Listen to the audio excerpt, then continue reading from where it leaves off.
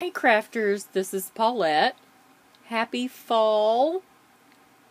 Welcome to my craft studio. Today we're going to talk about some cookie making items. I bought some new cardstock to try for my card bases. And then I have a little discussion on sippy cups as well. So I have stumbled onto some cookie making blogs via some of my paper crafting blogs that I follow, and I am so excited. I'm almost excited as I was when I found the card making blogs. Well, I learned to decorate cakes when I was 15. My mom and I took a class together and we had so much fun. She went on to decorate wedding cakes. She made my wedding cake. And if you don't cake decorate, it's just, it's really easy. It's like everything else. If you know the tips and tricks to it, then anyone can do it. That's half of the battle right there, is the tips and tricks. And once you got them down, you are in like Flynn. So let's look real quick at some of these things. Now, I got these things at Walmart. I am so excited that Walmart is carrying Wilton products. This tip case was $5. It holds 26 tips, and I've already put my smaller tips in here. I've got my writing tips, then I go into kind of my star tips. My grass tips are here in the center. Then I've got flower tips, and then my rose tips. Here's a couple of ribbon or basket tips. This is a really fun grass. And I guess this is probably a specialty shell tip. And then my Wilton tip cleaner. This is essential. If you have invested or are going to invest in these metal tips, you will want a tip cleaner as well. I actually have several of these. I have one I keep just in the kitchen for cleaning my coffee cup lid. And then this one stays with my tips, exclusive for cleaning those. Because if you leave your frosting, if you leave sugar, a sugary substance inside here, it will rust your metal tip. So you want to clean those, and you want those to work for years and years, just like your dies in your paper cutting craft. So that's really awesome. I did do this and test it. Oh, I had one fall out. I have done this so many times and not had any problems. So that one just for that one is shorter than the other tips. So your standard size tips will stay in there really well. I also got a package of these couplers, and I have some kind of gross stained up ones in here. Let me see if I can find one that's not all stained up.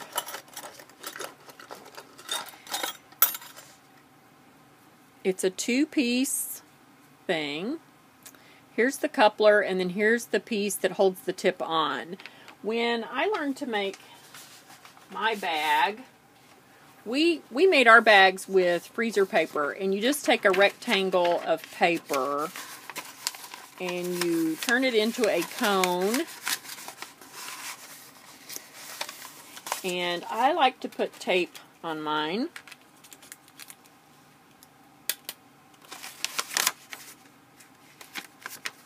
My mom never does. But I like to put a piece of tape on mine. So here now is my cone. This is just paper for an example. And then you take your scissors and you just cut the tip off.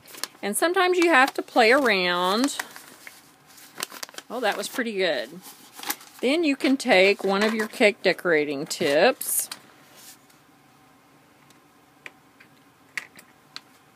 And now it will go onto your bag.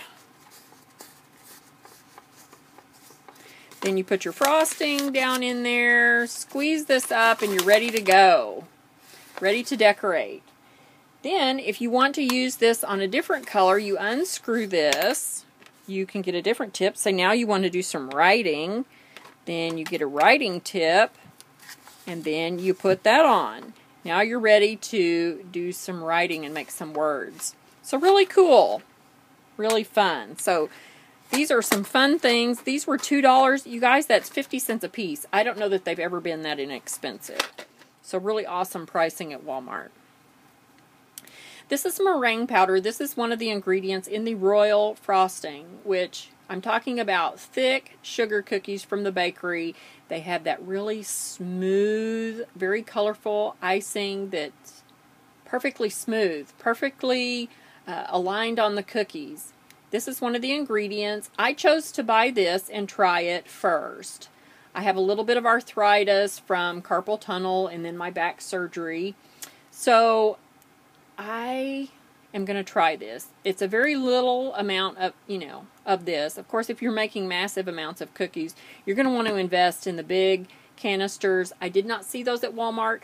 I did see them, however, at Hobby Lobby. They were close to $20, so you would want to use your Michaels. Well, no, I guess you can't use your Michaels coupon at Hobby Lobby. You'd have to use your 40% off coupon at Hobby Lobby and get a considerable discount on those.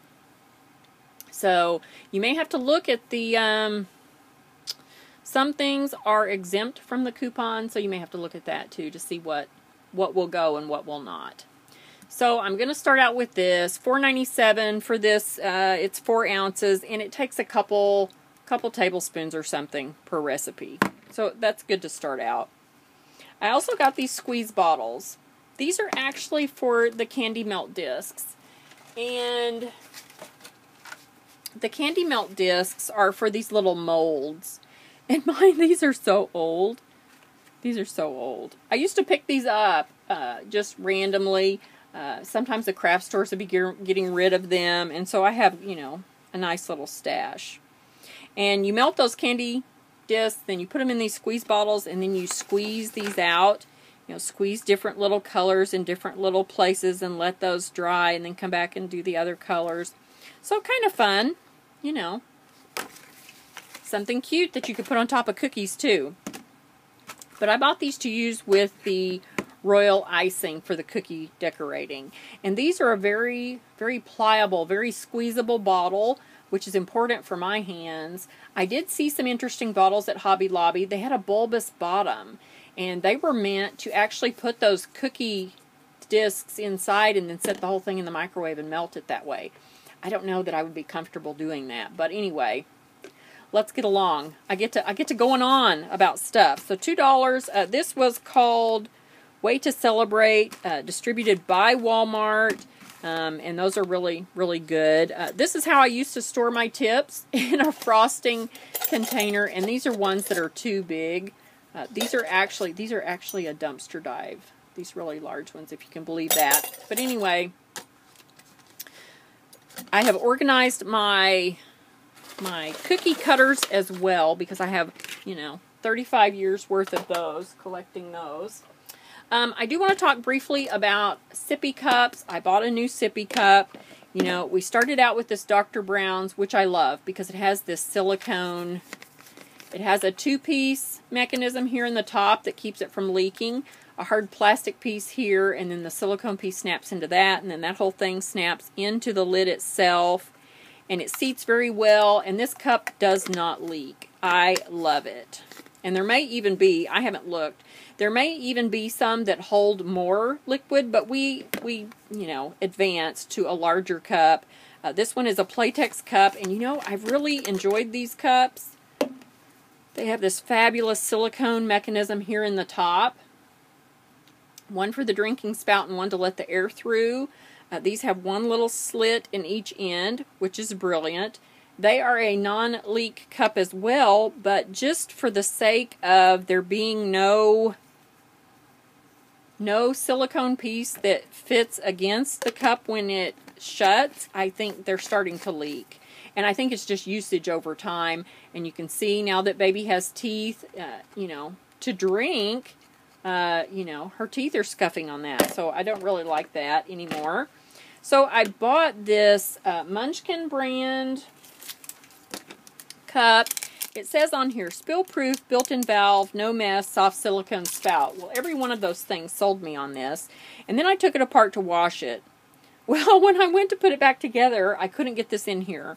There's three little nubs. There you can see them. And there's 3 coordinating little divots in the silicone. Well, who's designing these things? these should be equally spaced so that no matter where you stick this in, it would fit into the lid. But no. So I've marked mine with a black marker right there, so I know that is the back of the thing. Because when I tried to put it back together after I washed it, it was like putting a puzzle, a mysterious puzzle together. I don't have time for that. So, but this silicone does seat here and seals, and therefore keeps it from leaking. There are 2 little X-cut valves right here to let air through, and there are 2 little X-cut valves here in the drinking thing. But I gotta tell ya, I gave this to baby yesterday to drink out of, and she had to slurp on it forever to get water from it. So, probably not the best idea if you want a good sippy cup. Lastly, I've got some paper, and we're going to have to hurry along. I talk way too much. I've been using this Georgia Pacific just because it's what I can get at Walmart for my card bases and for my calendars that I make every year. It's just, I don't know, it's changed. It's fallen down in quality, and I don't know why. So I looked at Hobby Lobby, and they did have these 50-piece paper packs by the Paper Studio. They're a normal $8.99. The day that I got this, they were 50% off, so I bought 2 for the price of 1. So that made them $4.50 a piece, which is awesome. Awesome price. It is nice, you guys. Here is my Georgia Pacific, and here is this. It is obviously thicker. There is no weight on here. It just says heavyweight. So I don't know what that means. There may be a standard weight for that, but really nice. And I even did I also got this stamp at Hobby Lobby. It's by Stampabilities. It's called Buck Head. Normal $7.99, and it was 40% off. I love this image.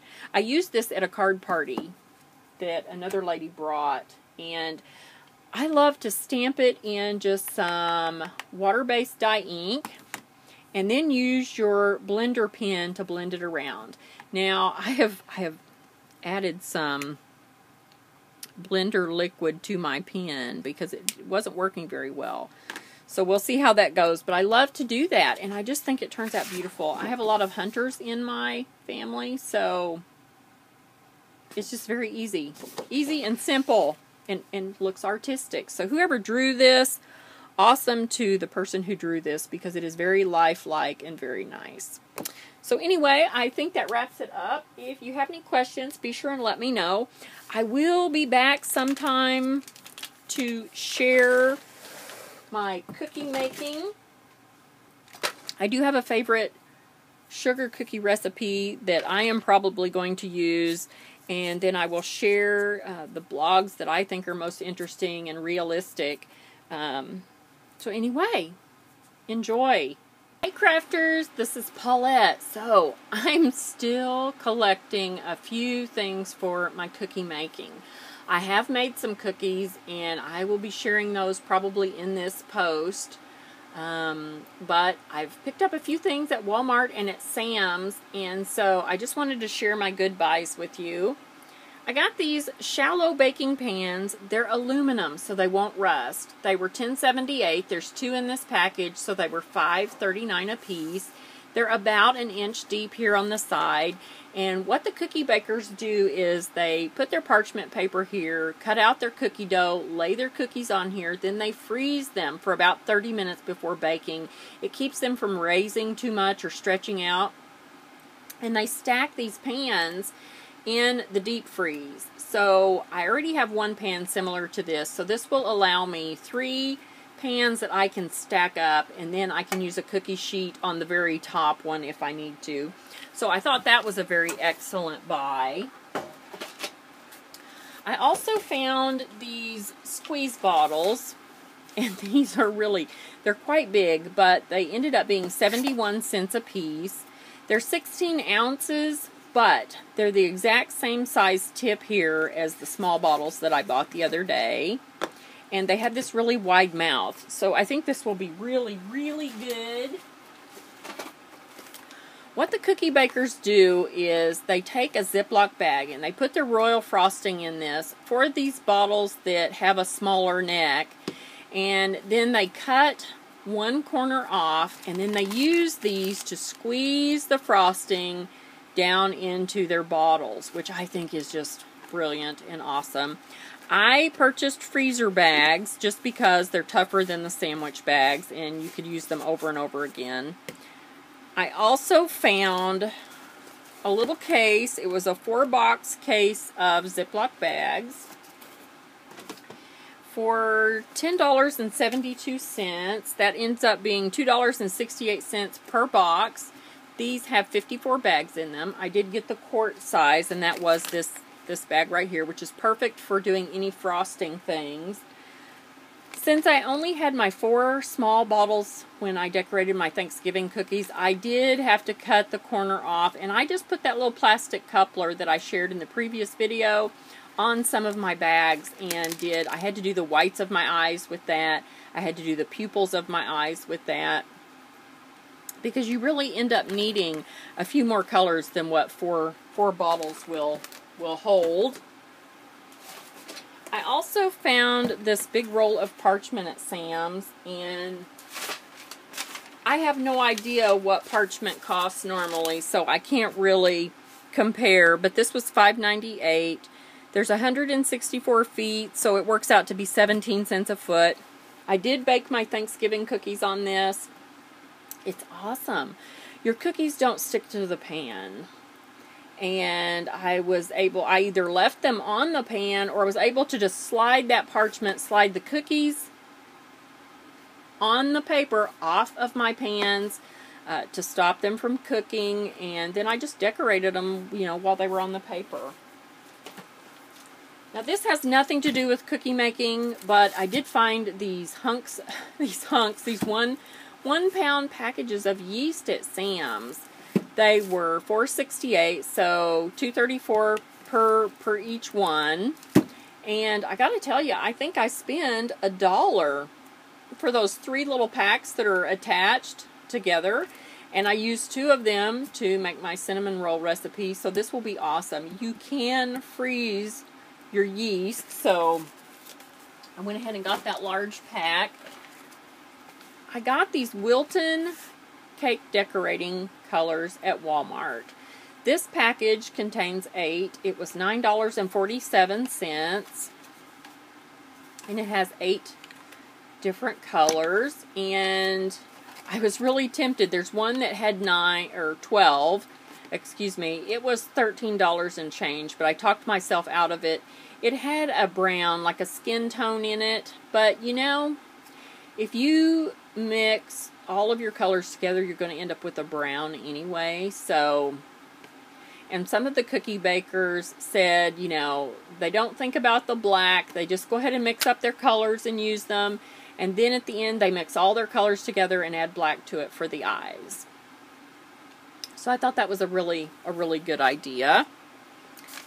And I have organized my cookie cutters. Now these are a different bag. These had a little thing on the bottom, a little pleat on the bottom so they will stand up, which was not important to me, but that just happened to be what I grabbed at the store at Walmart. And I have categorized all of my cookie cutters because they were just loose in a big cardboard box, and I just had to look through them every time I wanted to use some. So I put them all in these little Ziploc bags, and I have them in a nice little storage container, and so I can just go through per holiday and grab out what I need. So that's really good.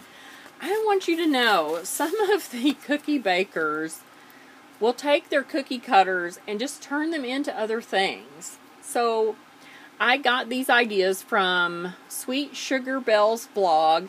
Now, she does have some funky things on her blog. She has a virus that has a game attached to her blog, so that and another very undesirable thing. So if you go to her blog, be forewarned. I have advised her several days ago that she has these virus things attached to her blog. But she has amazing cookies. This is a ghost upside down, and I have turned it into an elf. Her example of this was an angel cookie cutter. I have an angel cookie cutter, but it wasn't quite... Here it is right here. I'll just show you. Here's the angel cookie cutter that I have. The one that she had like a halo on top, so it did have a space here for the face. But I just don't think that this would... The hat wouldn't be right. The dress here area and the feet wouldn't be right. So I just looked at my cookie cutters and said, oh, you know what? The ghost probably would work. And I even have a smaller one, so I could make smaller ones too, because this was a 2-set cookie cutter. So you just have to look at your cookie cutters a different way. This is actually a pumpkin. And my cookie cutter is not this big. I turned them, what I did was I turned them upside down and traced them. So this had the extra, the part that you actually hold on to with your hand. So, but this is her idea. She used a pumpkin. Then here the area where the stem is Mrs. Claus's little bun from her hair. And obviously, I'm not very good at drawing the eyebrows on. I may have to not do eyebrows on mine because my things, you know, things without eyebrows were okay, but then when I added the eyebrows, they got kind of mean looking. So, anyway, really cute. And then this one is just an oval. She had some kind of oval that she had made into a Santa face, and that's just so simple. I did play around. I have this kind of sleigh. I didn't like where it went, so I may have to, you know, work with it a little bit more. But anyway, really cute ideas. I'm gearing up. I'm going to be doing some cookie decorating here more towards the end of the month, and so I'm gearing up. I'm practicing. I'm doodling now, and that way I'll know exactly what I'm going to do on the day that we do cookies. So as usual, if you have any questions, be sure and let me know.